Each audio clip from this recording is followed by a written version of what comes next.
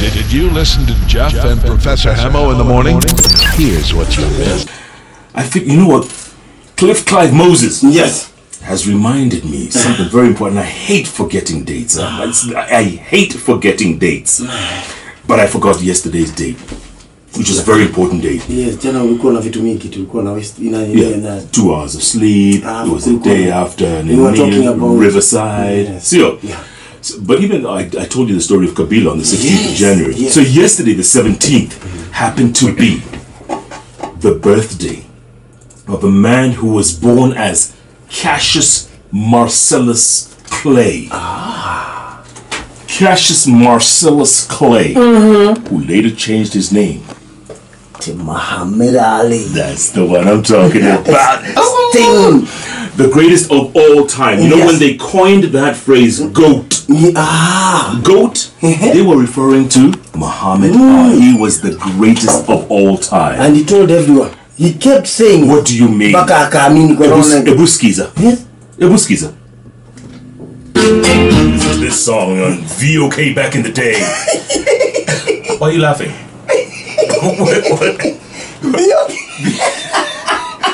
Wait. Stardom, simamisha matatu. We are talking to a veteran. VOK, bro. And you would just all say, wow, who is this guy? Ever. So the man was born in Louisville, Kentucky on January 17th, 1942.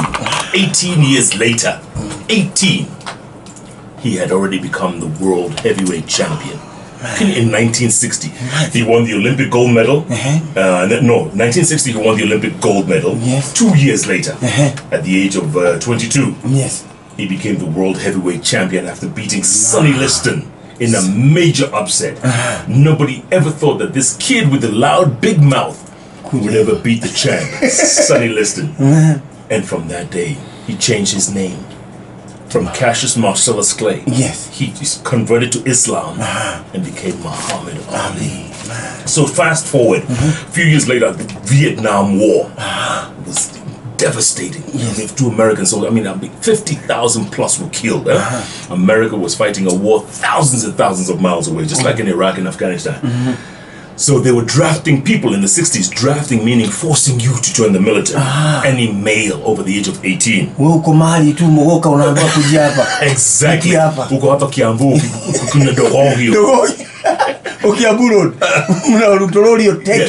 So they were being drafted. Muhammad Ali, as world heavyweight boxing champion, refused to be drafted, which is a crime. It was a crime then. Yes. He refused to be drafted. You know what he's quoted as saying back in the day, right? Because the 60s in America was a very volatile period. Blacks fighting for their rights, riots here and there. So it was a very volatile period. It was when Martin Luther King was killed in 68, it was that decade. So Ali turned around and says, no Vietnam person ever called me a nigger. That's what he said. So why should I go fight those guys? They never called me a nigger. And in the States, that's what they're being called. Very, very controversial statement. Anyway, he was arrested. Right? Because he was a criminal charge. And he's for draft evasion. And he was still the heavyweight champion. He couldn't fight. They stripped him of his boxing titles. This is 66, right? They stripped him of all his titles. For the next 5 years, he was in court after court after court, up until he went to the Supreme Court. Maraga. Yes, he Washington. Went all the way to the Supreme Court in Washington, D.C. 5 years later is when it was overturned. Imagine not having been able to fight for 5 years. So he could not fight? Couldn't fight, couldn't go, because no state would allow him. No state would allow this guy who evaded the draft to fight. And he's a heavyweight champion of the world. So imagine coming back. After 5 years. After 5 years. You have not fought. You haven't trained. Busy. Morale go down. Unbelievable. Who was the first person alikutana naye after 5 years? That's a good one. So I think it was either Joe. Smoking Joe Frazier. Smoking Joe Frazier, right? Remember Smoking Joe? Guy. Smoking Joe? And he lost. And he lost that one, right? And then he came back. Then he came back and fought him twice again and beat him. Exactly. Yeah. So then everyone was contending for the for the heavyweight boxing title of the world, right? So I think it was Joe Frazier who fought with George Foreman. Ali fought some guy and he was waiting for the Frazier Foreman fight so that he could now challenge the champion. Okay. Right? Everyone thought it was going to be Joe Frazier, who had beaten Ali before. Yes. So guess what? George Foreman knocked him out. Man. Big George Foreman knocked him out. And he was a big guy. Huge. Kichwa kipara. So what happens? Yeah. So what happens? Ali now has to fight Foreman. Right? Man. And they decided that some guy called Don King. Yes, the white-haired guy. No, he wasn't white-haired. Alikuwa kijana Alikuwa yeye. kijana. 1974. The promoter. 1974, he decided, you know what? Let's take this rumble to the jungle. Let's go to Africa. Of all countries, out of all these countries, Kwa Mobutu. they pick Zaire. $6 million each What? by Mobutu to fight. They were paid by Mobutu. Mobutu paid each of the fighters $6 million US. 1974. 1974. Mobutu. Alijua hizo pesa wapi? Mabo House. Zabanga. Unasema Mabo. I'm telling you. And guess who was the entertainment for this rumble in the jungle? Who was? I feel good. Oh! You know what I want now? Yeah. You know that what? Can you imagine? Imagine how much he was paid. That's So the now- king of soul. Yeah, it's decided this rumble will be in the African jungle. We're talking, it's not even the mid-70s. It's 74. Right? What do we do? How do we get there? What, time difference. Because it has to be prime time in America that this boxing match happens. Yes. You can't do it at the 10 o'clock Zaire time. Yes, huko itokea asubuhi. Utakuwa umepoteza revenue. Exactly. Huko hatuna TV. At the time So they arrive in Zaire. This big celebration. Mobutu meets them personally, and they have like 6 weeks or 8 weeks to prepare. Right? They're there. You saw the movie Ali with Will Smith. Yes. Amazing movie. By the way, I visited that stadium later on. Yes, where they fought. Yeah. Man. Oh man. What is the name of the stadium? Oh man. Right. I think they call it Mobutu Sese Stadium. I forgot. Just as you enter Kinshasa, it's right there. Nikama Nyayo Yao. So anyway, they're training. During this training, and TV cameras everywhere, the whole world is waiting for this rumble in the jungle. Foreman sustains an injury on his finger. during training. Yes. And now they announced that Foreman has to go back to America. It's into the fight is off. And Ali says, you can't do that. We've been here for 6-8 weeks. Yes. If we go back, forget about it. We'll never get this thing going. Yes. So Ali calls a press conference and says, this guy is about to chicken off. He's heading out of the country. President Mobutu closed the airport. At a press conference in Kinshasa. Mobutu, please shut down the airport. Get the military on the street. Do not let this man leave. He's going to heal here and I'm going to beat him. I'm getting you 6 million. You're 6 million.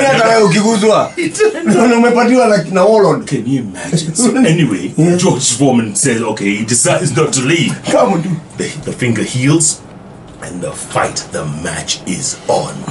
At about 4 in the morning, Kinshasa time in 1974. The rumble in the jungle. George Foreman, the defending champion, the heavyweight boxer of the world, champion of the world, and this kid, contender. The contender himself. By the way, he had lost his title now twice. This was the 3rd time I was going for it. Unbelievable. That match, I think, went out to 15 rounds. It went all the way. And in the end, round 15, Ali gave him the roundhouse. That shot has been seen around the world. You can see it's all over the internet when he's floored George Foreman. And the crowd kept saying, Ali Boumaye, Ali Boumaye, Ali Boumaye, which means Ali kill him. Boumaye. But the Americans love this race. Oh, what is Boumaye? They have no idea. Niki Kongo. Boumaye. Niki Lingala. Muwe. Yeah. Why Nyang'au? Yes. You know, Yeah. Foreman is a big guy. He was a huge, brother, huge. But Ali was doing this. What the song was saying. Yes. Floats like a butterfly, And stings stings. like a bee. And actually, that's when the whole phrase rope-a-dope came from. Right? You've heard rope-a-dope. Yeah? Yes. Vile nafanya na miguu. Yes. Stop. That's rope-a-dope. That was Ali, man. As you're watching his feet, Yes. you take your Anakulima. eyes. Kichwa yako, you're being entertained as you are being limward. So Ali was declared the heavyweight champion of the world. Champion of the world. Amazing. In the jungle. Can you imagine? And Mobutu was present, by the way. Mobutu was present in the presidential stand. And there was thousands of people in the stadium.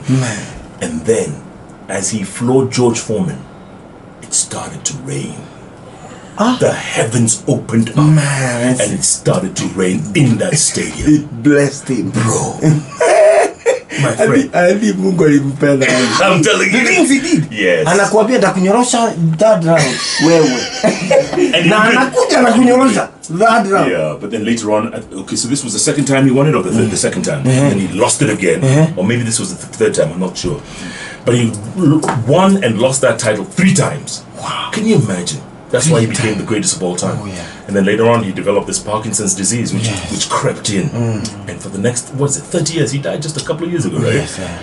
You know, he was a shell of himself, just shaking. He couldn't speak for a while, and his motor functions completely went. You know, I had a story. Baba, the last person alimnyorosha.